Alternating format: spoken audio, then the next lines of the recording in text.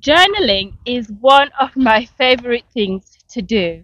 It is actually a tool that I've accumulated over the years to write my feelings down, even though journaling is not too much about your feelings, but about other things, which I will go into this video. But before I go into this video, I love to show you the views around me so I can relax and be at one with nature. Right, so that's the lovely views. Oh, look at that. It is breathtaking. And so, yes, so as I said, I wanted to go into what journaling is, what it means for me, and what it can potentially mean for you. My name is Crystal, and this is my YouTube channel. And before you go any further, I'd love for you to like, to comment, and to subscribe, and also share my video. Okay, so what journaling is not only about writing in a journal, but you can be as creative as you want to be. You don't have to be a good writer. Journaling can be used to log events, thoughts, feelings, and short stories, and you can be as creative as you want. So when you was in school, or when for me when I was in school, we used to do journaling in school, and that was to help us to write our feelings, or in other words, a scrapbook. I used to have a scrapbook back in high school where you cut pictures out of a newspaper, out of magazines, and you put them in a scrapbook. Or sometimes you can even do a mood board or a vision board. It's the same concept and principles that a journaling can be. So I'd like to give you some ideas and prompts to go about starting your journaling. Um, you can start writing in your journal like, what is your biggest accomplishment? What is your biggest achievement? You can start writing in your journal about practicing self-care. You can write about your childhood memory, what makes you happy, and how your day has been. You can write about holidays that you've been on, the experiences, the people you meet, the food you eat, where you stay, what the weather was like, what did you wear, what did you like about it, would you go again, and just take photos and put it in your journal as memories. So like years down the line, you can actually, when you have a down day, you can go back and look at it and motivate yourself again. So why would you journal? Journaling is about managing anxiety. Everyone has anxiety, and everyone go through a bit of a dip in emotions. It comes on before you do something big. You get anxiety before an exam, before you go, when if you're starting out driving. Anxiety is everyday life. Or if you do journal about your feelings, your thoughts, emotions, what's the event leading up to your anxiety, then it will help you to manage that. It can help reduce stress. It can help you cope with depression. So for depression, it's when you're in a dark place, and so if you want to journal about that dark place, instead of, because sometimes you don't want to talk to someone about how you're feeling, so a journal can help. And sometimes like teenagers, they have the journals with the lock and key on it, and as parents you do want to go in and look in the journal to see what they write, if they have any self-harming issues, and things around that. It can also improve your mood, and you can also journal because you want to create memories, and good memories at that. You can create journal around your children. You can have a journal where you put activities that you do with your children, or milestones for your children, when they first learn to walk, the first words they say, on the day that they were born. The day that they were born, you can have a newspaper. You can cut out an event in the newspaper and put it in a journal, so that when they're like 16 or when they're getting married, you can give it to them to say, this is some aspect of your life that I captured for you, and here you go, you can have it now. So you can always capture your children's journey, because I'm a mom, so I'll be tend to talking about how you can create like a good childhood or a lifestyle, or the beginning of your motherhood with your children and what that looks like. You can also save their tiny clothes or their tiny socks when they were newborn, and that you can like paste it or stick it in a book, in a journal, in a scrapbook, because they one thing with children, they won't stay small for ages. So I'm kind of deviating, going into motherhood. So sorry. So back to journaling. Yes. So those are the reasons why you can journal, and also it's remembering old friends and remembering places and etc. and things that you've done. It can help process your feelings and emotions. It can help you prioritize your problems, fears, and concern. So when me and my husband we were looking for somewhere new to live, we were looking to get a house. And so I had to write down the pros and the cons, the do's and the don'ts, the deal breakers, what I would really love to have in our home, in our house, and etc. And it's good to write it. It's good to write it down so you can see it in front of you, and then go forward with that.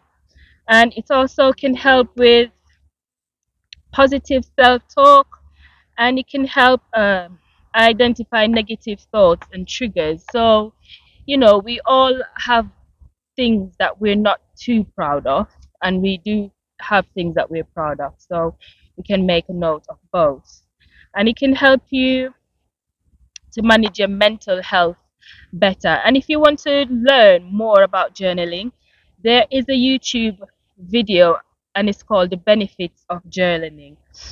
So you can go and check that out. And also, if you have started journaling, then well done, keep it going. If you haven't and you would love to, then you can go to the Poundland or the dollar store, or get a cheap book like this one here. Let me bring it up and show you. Like this one here, just an ordinary book with just pages, get exercise book with pages, and you can go and get that from a Christian bookshop, any bookstore. Get one, get your pen, and get some scissors, get some glue, and start being creative. So yeah, so basically, journaling is literally about, putting down your emotions, putting down your thoughts, your feelings, and it's something to do, as I said, as I explained earlier, so to help with your mental health. And also it's got huge benefits on your mental well-being, on your mental health. And if you're going through a hard time at the moment, and you're going through a hard journey, you can also journal, because actually I've written a book, and it's called Butterfly Woman, and I started that book out by journaling. So I journal all my trials when I was homeless, when I wasn't married yet, in my single life, and I processed the feelings that I had. There was some hard emotion and truth that I had to delve into and work with.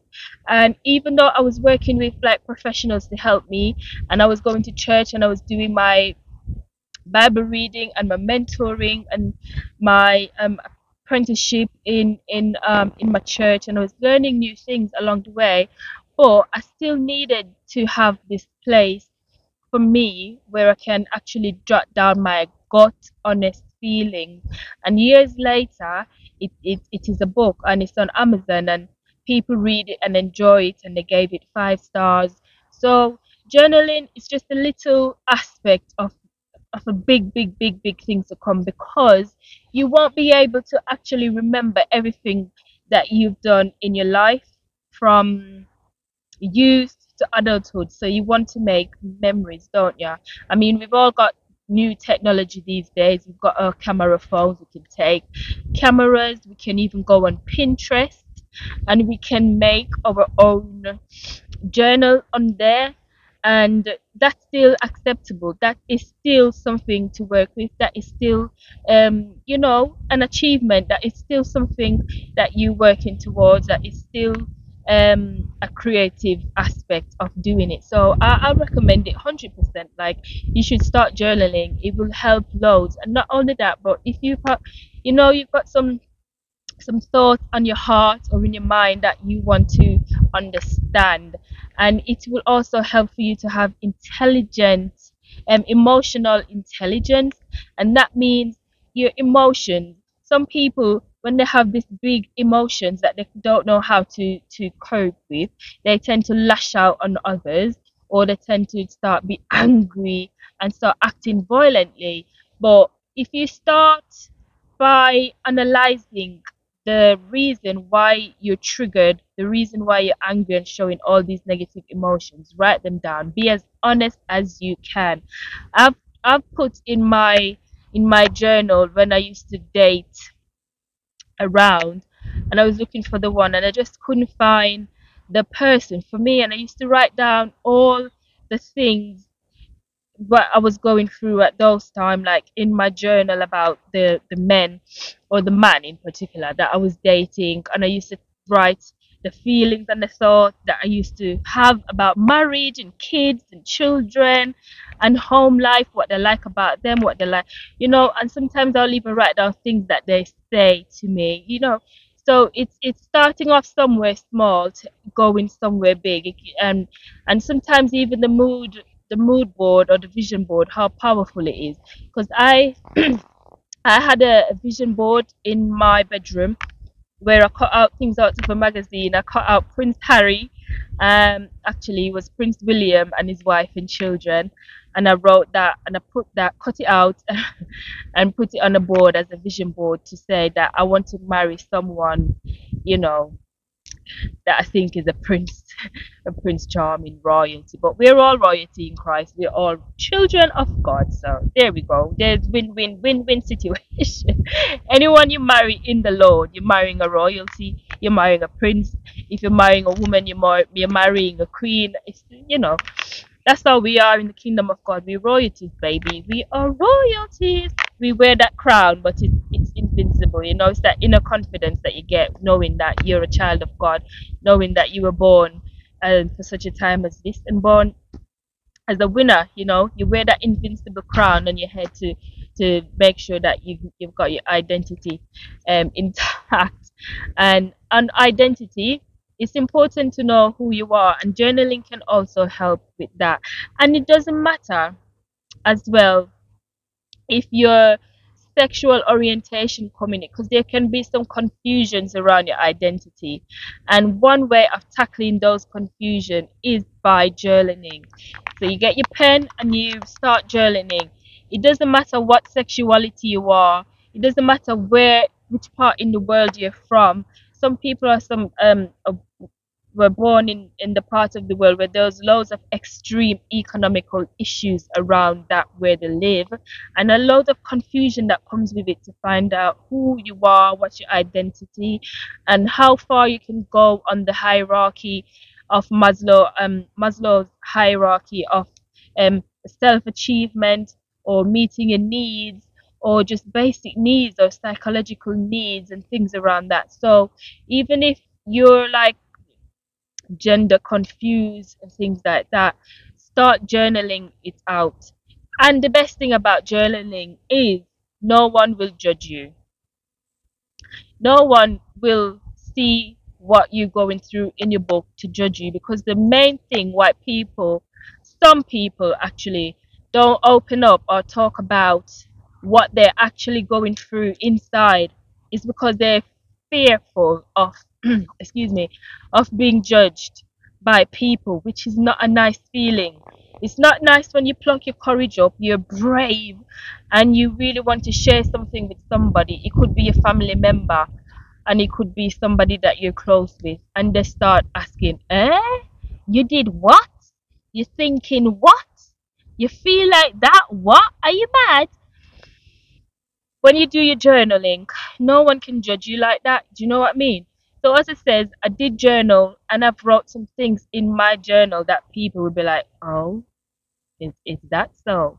But the funny thing about it is you do not have to live under people's thumb. You can be your own person.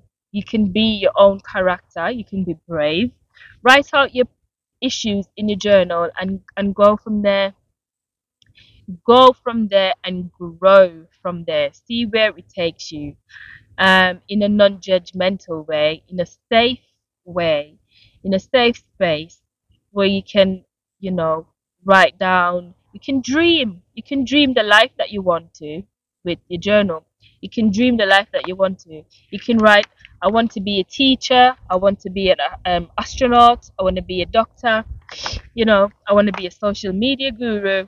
Whatever it is, you can start writing it down in journal. There's no shame in your game. You can do that and win at life. So the main aim of this video is been to win at life. Attack it somehow. All those confusions, all those bottle up feelings and emotions, start writing. And it's gonna be hard to start with, and you're gonna have writer's block sometimes. And if you just don't want to do it manually, you can go on Pinterest, or you can start to create there's apps online. I think I can't recommend any apps at the moment, but I'm sure there are some journaling apps where you can use, and do that on your phone and just start to win at life, and start to, start your journey of self-care, of health and well-being, and get your mind in the game, get focused, get up, get out and about. Like I'm out and about now, and I'm in a perfect place where we can actually just chill out and, be at one with nature, be at peace, and and have a good time, and, be be alive, be in the world, and be a part of something huge. Okay, that's it, and thank you for listening, and I hope you will start your journaling journey and encounter yourself in the process. Encounter your true core self in the process. Encounter who you are. Encounter who you want to be. Encounter those dreams, those goals, and start smashing them one by one by one. Alright, I hope you enjoyed this video, guys. Before you go, please don't forget to like and subscribe and comment and share this video. Okay, I'll see you later.